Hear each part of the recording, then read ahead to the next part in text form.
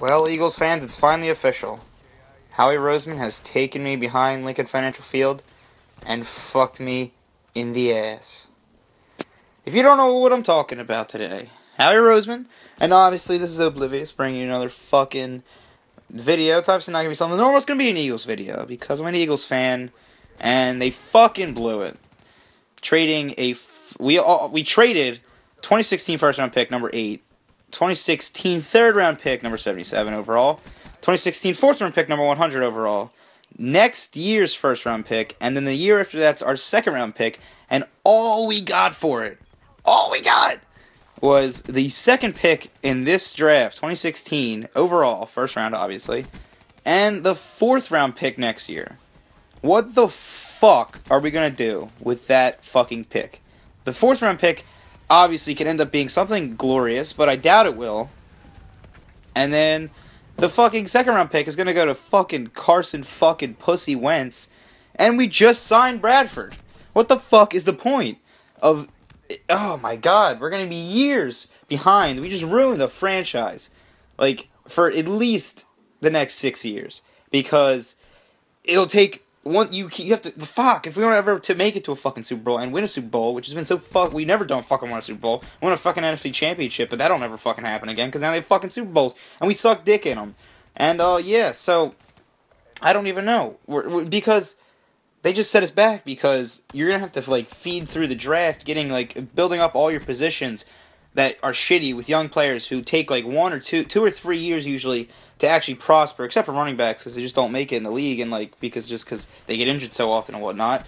And then eventually will end up having a good team. That's all the good teams right now have gotten good because they have young players who are fucking good. Like Sam Bradford, yeah, but I don't even know how long we signed him for. I assume like 2 or 3 years. But I get Carson Wentz he's probably gonna be good. Yeah, but he's going to fucking sit on our bench, so we just traded all of our picks where we could have got fucking DeForest Buckner and officially had the best defensive line in the NFL with one of those, like, later round picks, maybe the third or the fourth one.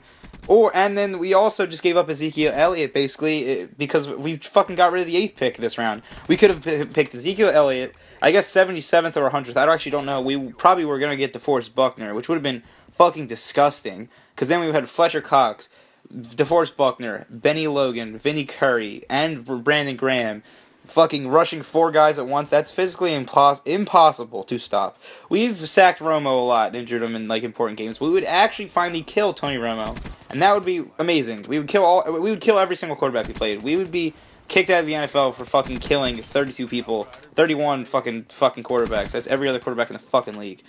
And now we're not. We're going to have a fucking bench player. We're going to have a fucking quarterback who I'm not saying won't be good. I'm just saying he's not going to fucking play because we have 2 quarterbacks. Fucking Roseman just said, like literally an hour ago, he was like, oh yeah, we know who our starting quarterback is. It's Sam fucking Bradford. He has fucking Achilles made of fucking nothing. ACL's made of fucking, Achilles. ACL's made of fucking rubber. Not rubber, something glass, I guess you could say, or fucking molasses or some bullshit like that. And that's it. I don't really know what else to say. We just got actually royally fucked in the bum here, guys. Ugh. I'm literally just recording this video, just staring at what we gave them and what we got for it, and it doesn't fucking equal.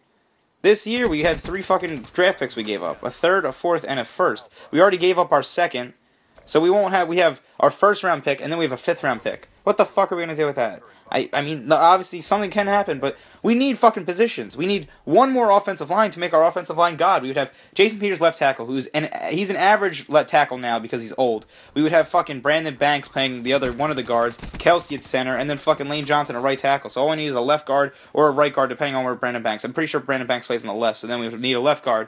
We get him in that like 4th round pick. The 3rd round pick we use on fucking DeForest Buckner. He's GOAT. 1st round pick, we would have used it on Ezekiel Elliott. We finally would have had someone to replace fucking Ryan Matthews, who we all know is going to get injured because he's a fucking injury-prone bitch. And then also, Darren Sproles cannot run the ball more than 15 times a game. I'm not saying maybe he can, but he is not because he's fucking old. And I'm not saying he's not good. He's just old as shit. So we need some youth. Because if Ryan Matthews is going to get hurt, we're going to have to use fucking, I don't even know who we have anymore. Jesus Christ, I don't even know who the fuck our 3rd string running back is right now. I actually wanted to keep DeMarco. Everything is just fucking up right now. I wanted to keep DeMarco. Finally, that we're going to be running behind.